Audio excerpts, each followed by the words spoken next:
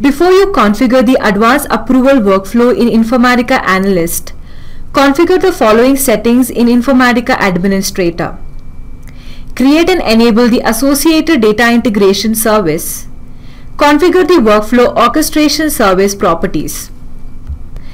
In this demo, we will log into the Analyst tool as a business glossary administrator to configure the approval workflow for a glossary. Data stewards can publish assets either after a simple approval or an approval workflow process. When we enable the approval workflow, the data stewards must publish assets after a voting process. The approval workflow consists of two levels of voting.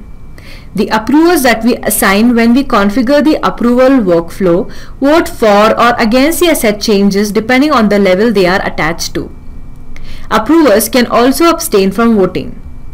We will now create a glossary. Click New from the header area and select Glossary from the list. Enter the required fields and then click Save and Continue.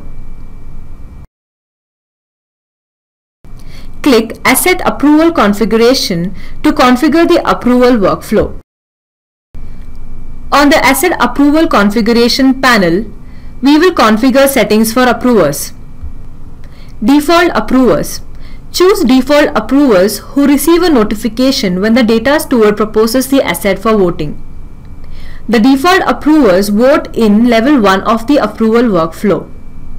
Note, you can also modify the default approvers for the simple approval even if you have not enabled approval workflow. In this demo, we will select asset owners and asset stakeholders as the default approvers. Enable voting for asset changes. This option enables or disables the approval workflow. Settings for level 1 approvers. We can set the reminder time and escalation reminder for the approval workflow for level 1 approvers. Approvers receive a notification to vote if they have not voted before the reminder time.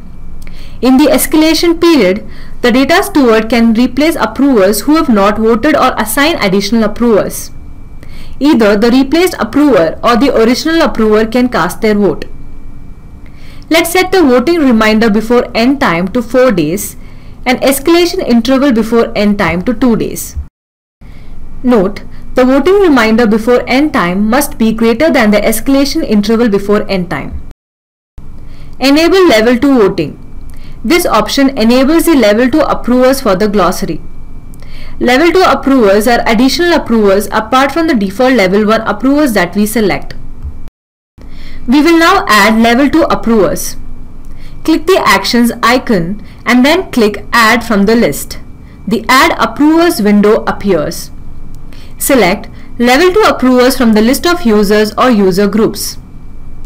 In this demo, we will select 5 approvers and then click OK to complete the task. Settings for level 2 approvers. The reminder time and escalation reminder for the approval workflow for level 2 approvers depend on what we set for the level 1 approvers. However, we can still custom set the reminder end time and escalation end time for the level 2 approvers. After we have set the reminder settings, we cannot change the settings later. Now, we will set the voting reminder before end time for level 2 to 3 days and escalation interval before end time to 2 days. We will now click Save and Finish to complete the task. The Analyst tool updates the advanced approval workflow configuration settings. That completes this demo. To summarize, we logged into the Analyst tool as a business glossary administrator. We created a glossary and configured advanced approval workflow for the glossary. In the configuration settings, we assigned level 1 and level 2 approvers for the glossary. We also set a voting reminder and escalation reminder for level 1 and level 2 approvers.